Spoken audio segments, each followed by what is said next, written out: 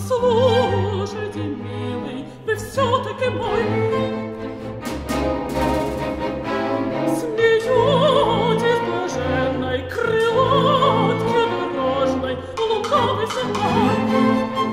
И так несомненно, и так непреложно, как эта рука.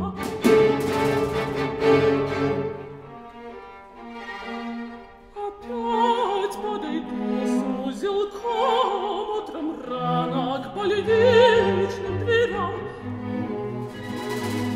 Вы просто уехали в жаркие страны к великим морям. Я вас целовала, я вам голубала, смеюсь над загробной тьмой.